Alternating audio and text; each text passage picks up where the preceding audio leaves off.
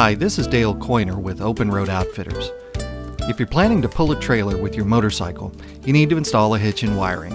Now, most folks are comfortable putting a hitch on their bike, but when it comes to the electrical stuff, well, not as much. It's actually easier than you might think. Over the next couple of minutes, I'm going to explain how to choose the right wiring harness for your bike, and I'll show you how to install it the right way.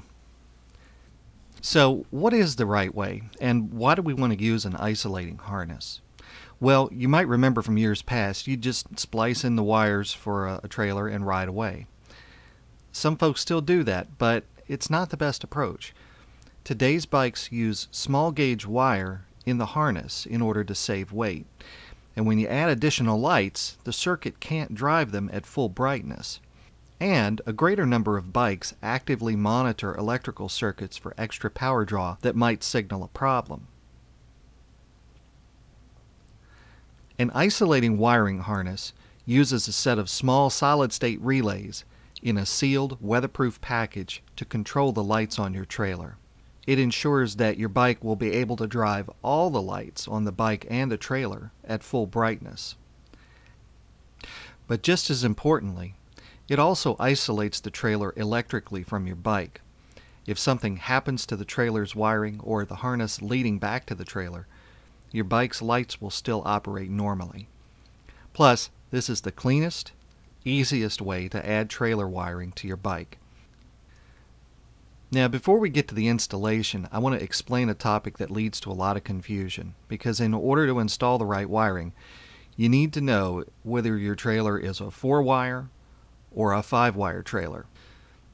Most trailers manufactured in the U.S. and made specifically for motorcycles are what we call 5-wire systems.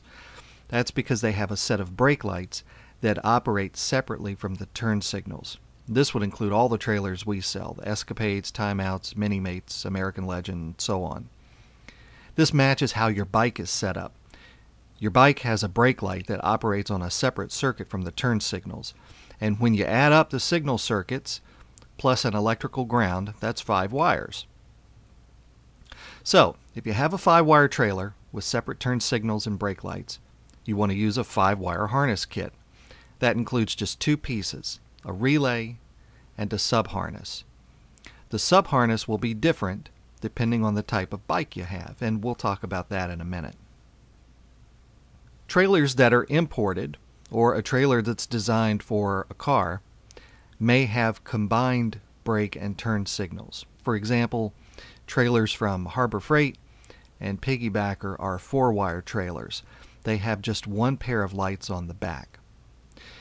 This means a 4-wire trailer uses one less circuit, and that makes it a little different than your bike.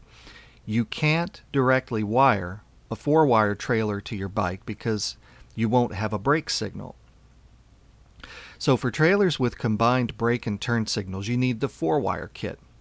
This includes the same components as before, the relay, the sub-harness, and a converter that takes your bike's 5-wire system, makes it compatible with a 4-wire trailer by adding the brake signal to the turn signals. These are all separate components, so if you get a different trailer later that is a 5-wire trailer, you can take this converter out and make your wiring compatible with the new trailer. Okay, let's take a look at the installation. Now we start by installing a sub-harness. This is the part that attaches to your bike and is bike specific. This is a sub-harness for an 1800 Goldwing. On a Goldwing, you remove the center panel between the saddlebags in the rear, and you'll find a group of plugs to connect this to. This is the sub-harness for the Harley that we're going to use today in this example. And this is where you'll find the point where we plug it in. It's located under the seat on the rear fender. If you have a driver backrest, it's usually under that bracket. Plug-and-play harnesses are only available for the wing and touring Harleys like the FLH and the FLS. Otherwise, you'll use a universal sub-harness. This uses clips that attach over the wires. You'll need to identify the signal wires with a wiring diagram or a test light.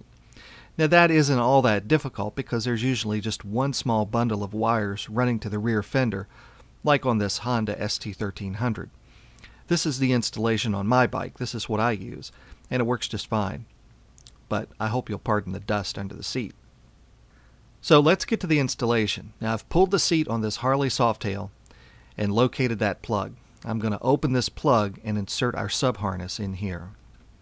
Now as I was looking under the seat, I found something that's important to note on Harleys. You see this little extra module?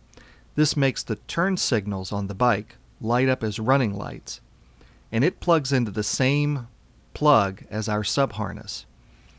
We need to go in front of that, so I'll plug our relay system in front of this adapter, but they can go together in series.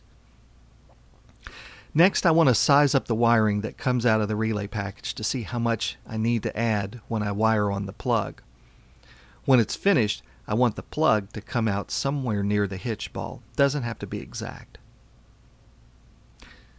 Now I'm preparing the wiring harness to add a plug. There is no standard among motorcycle trailer makers, so the color codes on the relay kit will not typically match up with the color codes for the plug that you're going to attach for a trailer. Here's an example. On the relay kit, the black wire is ground, but on the plug I'm attaching, that wire is white. The point is, wire up by function and not by color. Your trailer maker will supply you with a chart so you can compare the colors and see what wires up to what. If you have a used trailer, you might need to take a 12-volt source like a battery to hook up to the trailer and try the lights to see which color drives which lights. For the most durability and reliability, I'm going to solder the wires together, cover each joint with a piece of shrink tubing, heat that shrink tube to cover the connection, and then wrap everything tightly with high-quality vinyl tape. Now that's a clean harness, all ready to be installed. Finishing this project is down to just 2 steps. First, I'll pull out the sub-harness and attach the relay kit. If this were a 4-wire kit, remember we have that extra piece, I would attach that to the sub-harness and then connect in the wiring harness that we just created. After this, I'll wire it to the battery. That can be a challenge on a bike like this where room is tight and you already have a few things attached to the battery. Now I've already attached a fused lead to the positive terminal of this battery.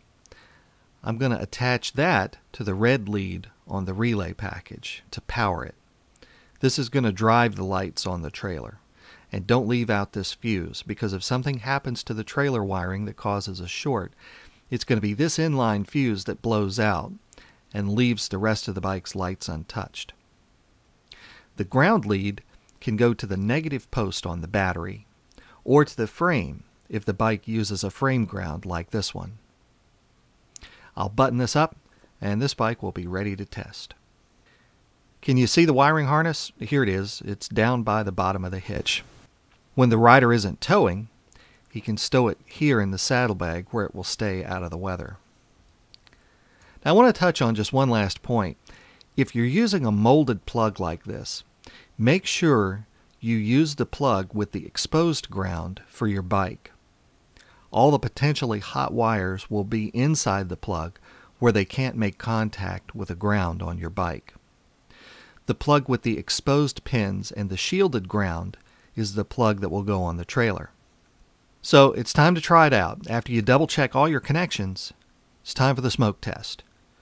If you turn it on and you don't see smoke, you've passed the test. Then it's on to the functional test. You may remember this little clip from earlier. What I showed you then was a trailer hooked up to this bike for the final test, and it all works. Be sure to stop by our website and check out the trailer accessories and the complete line of motorcycle trailers and campers we offer. We have a lot more videos too. If you want to learn more about trailering, check out our own motorcycle trailer guide. And if you have questions that aren't answered there, or you need help putting an order together, contact me at dale@openroadoutfitters.com. Thanks again for joining me. I think I'll take this rig out for a road test. Maybe an extended one.